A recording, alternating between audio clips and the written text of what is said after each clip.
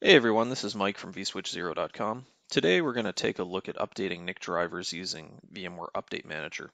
So in the last video that I did, we went through the process of updating drivers from the command line. And that process is good if you've got a very small environment, you just have a few hosts. Maybe you just want to test one as a one-off. But obviously, if you've got a very large number of hosts, it's not a very efficient way to go about updating them. So I'm going to show you how to use VMware Update Manager, which can make very quick work of this process. So if you recall from my previous video, I had 3 hosts in the cluster compute A here, A1, 2, and 3, and they all have this solar flare 10 gig adapter here, which is VMNIC 2 and 3. It's a single port card. And I did update ESXi via the command line, and I'll just go over to the SSH sessions of these hosts just to show you where they're at for drivers right now. So ESXi has the newer driver, which is 4.10.9.1000, and ESXi2 and A3 still have the older 4.10.4.1000 version of driver. So we're going to create an update manager baseline and apply it to all 3 of these hosts and make sure that they're all at the same driver version. So to begin, we'll go over to, actually I'll just show you the file that we downloaded earlier as well in the downloads location of my system here. So this is the solar flare driver that I downloaded from the link provided in the VMware Compatibility Guide. And if you look within this file here, you'll see that there's a few different things inside, including some documentation, source code. You've also got the VIB, which is the driver itself. And we have this other archive within called the offline bundle. And the offline bundle is what we really need when we're working with Update Manager. And essentially, it's just the VIB driver included with some metadata. So if I actually look inside here, we should see an XML file with some metadata as well as some vendor information and that sort of thing that goes along with the VIB itself. And you can see the VIB is contained in here. So we don't really need to worry about what's contained within, but this is metadata that'll be parsed by Update Manager that'll give it information about what the driver is, what vendor created it, and that sort of thing. And we also use this offline bundle as well when we updated the driver from the command line. When you're doing it from the command line, you have the option of using the offline bundle, or you can use the VIB. Both methods work. But for when we're dealing with Update Manager, we need to use the offline bundle. So I've already extracted it, and it's sitting right here in the downloads location, so we'll be using that in a moment. So I'm just going to go back over to my vSphere client here, and if I go over to Update Manager, and the vCenter we're working with is vc.vswitch0.net. Okay, so now we're in the Update Manager configuration section here, and we don't need to worry about downloading anything in order to get this. These are the default download sources that come with Update Manager, and this is how you obtain your ESX patches and that sort of thing. But what we want to do is basically upload a custom patch. So if we go over to the patch repository here, you can see that these are all of the patches that were obtained from the VMware download sources. There's quite a few of them here.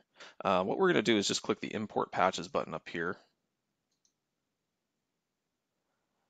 And you can see it's prompting for a zip file, and this is the offline bundle that we need to provide it. So I'm going to go ahead and browse to that location. And it uploads it automatically here. I believe it's only a few hundred kilobytes, so it really shouldn't take very long. So once it's updated, the extraction of what's within occurs automatically, and Update Manager should be able to make sense out of what this is.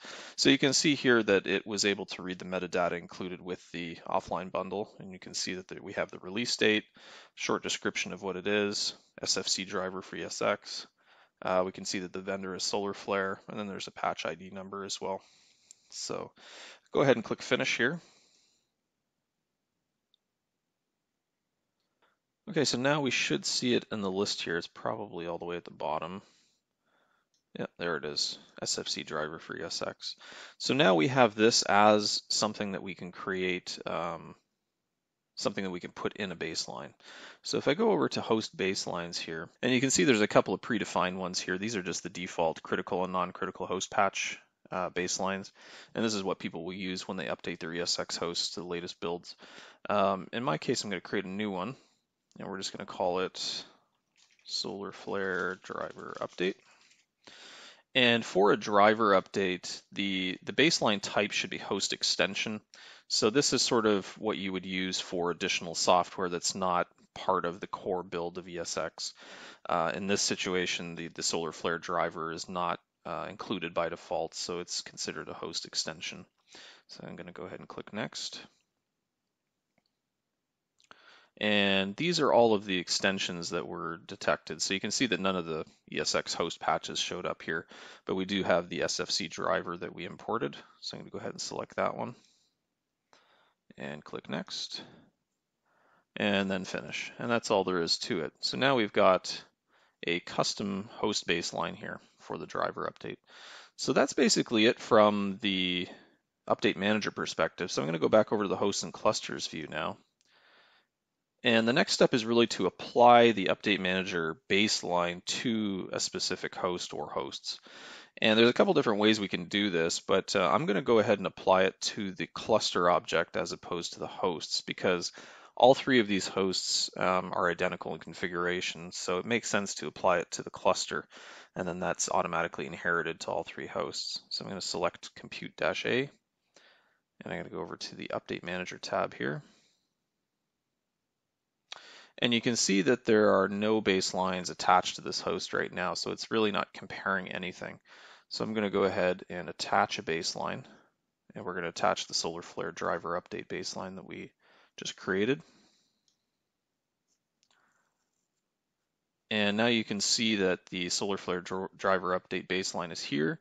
It's a host extension, but the compliance status is currently unknown. And the reason it's unknown is because we haven't actually scanned any of the hosts within the cluster to see if they're compliant or not. So if I go over to one of the hosts here, for example, A1, I'll go over to Update Manager, we should see that the baseline automatically applied. Because I applied it at the cluster level, it's now showing up on the host. So I'm going to go ahead and scan for compliance. So if I select the baseline, and I just go up to the top, I believe it's scan for updates. And it doesn't matter, I'll just leave both selected there and hit OK.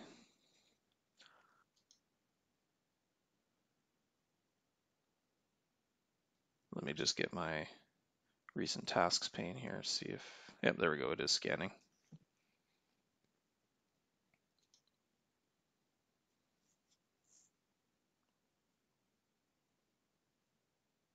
Okay, so that finished. Just unpin that. And we can see now that we have the overall status for the entire cluster is non-compliant. So you can see if I go to the various tabs down here, so we have compliant 1, ESXi 1, and non-compliant are 2 and 3. And that makes perfect sense because ESXi 1 had already had this driver updated manually in the command line that I did previously. So now we have ESXi 2 and 3, which are non-compliant. So at this point, I have a couple of options. I can remediate based on the entire cluster, or I can remediate individual hosts. Either way will work. The good thing about Update Manager is it does take advantage of DRS. So as far as evacuating hosts, as long as you have it in fully automated mode, this update process can go pretty seamlessly. If your hosts can all, or your virtual machines can all demotion other hosts in the cluster, you can really do this without any kind of interruption. So I'm going to do it based on the entire cluster. So if I go up to the top now and just click the remediate button, you also have the option to stage as well. So if you wanted to sort of prepare your hosts, you can stage, which sort of begins the first part of the update process, everything except for the reboot to finish it off. So if you are tight for time and wanted to do this during a limited maintenance window, you could stage the patches. I'm not worried about that though, so I'm just going to go ahead and remediate them immediately. And this should bring up a wizard. So here is the baseline, the SolarFlare driver update. So it's already selected. I'm going to hit next. It's going to ask me for the target objects. So I'm going to go ahead and select 2 and 3, which are the ones that still need the patch, or the extension, I guess you can call it. Hit next. And the SFC driver for ESX is selected. Next. And I'm not going to schedule this, it's going to happen immediately, so that's fine. Okay, so now we have some maintenance mode options here. This is only if you have virtual machines that may not respond to that type of maintenance mode operation. So I'm just going to leave all of that by default. All of my virtual machines should be able to migrate, so we'll just leave that. And the bottom part is for Pixie booted hosts if you're using auto deploy, which I'm not, so I'm going to skip that piece. And cluster remediation. I don't have DPM turned on, but that's fine. All the defaults here should be fine. Again, make sure you read through these depending on what cluster-based features you're using within vSphere. But in my case, all of these are fine. I'm not using fault tolerance or DPM or anything like that. And actually, I don't even have HA turned on right now, so I'm just going to go ahead and click Next. And we are pretty much ready to go. So you can see here that the remediation time is immediately. Because I didn't schedule it, we're going to do this right away. So I'm going to go ahead and hit Finish here. I'll just open up the recent tasks pane.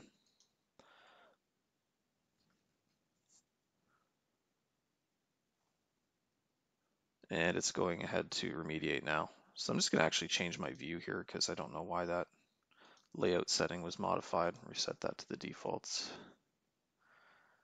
There we go, that looks a little better.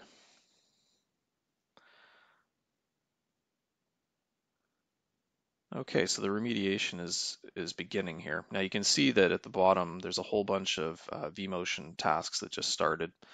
So I'm not sure, yeah, it looks like it did host 3 first because you can see it went into maintenance mode. And the beauty of this method here is that this is all happening automatically. I don't have to evacuate the host. I don't have to put it in maintenance mode. I don't have to reboot it. Update Manager is automating all of those steps, which is great. So you can see there's now an install task. So it evacuated the host first. It's now installing the driver update.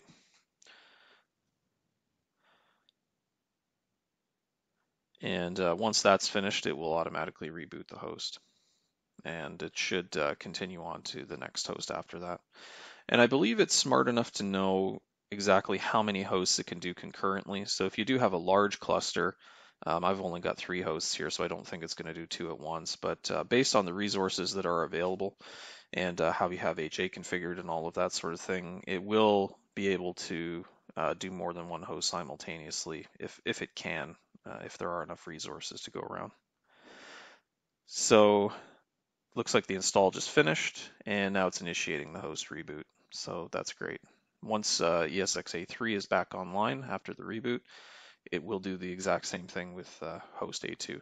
So I'm just going to go ahead and fast forward the video now. There's no point in waiting for this and watching paint dry, and I'll be back with you in just a minute.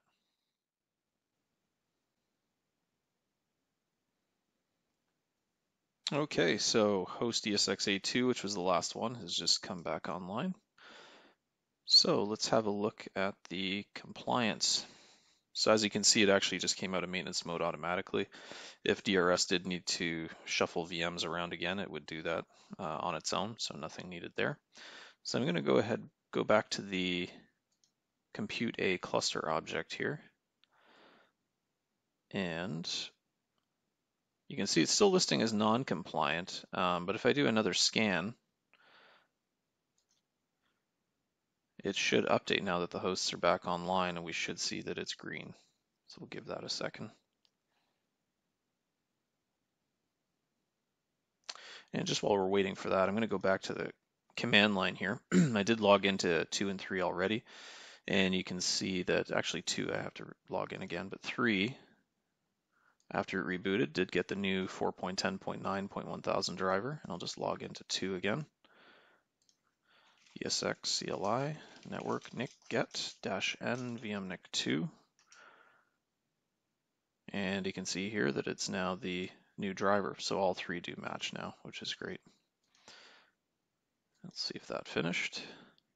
And it did. So now we have a green check mark here for compliance. So all 3 of these hosts are now at the same driver version. So as far as this baseline is concerned, the hosts are all compliant.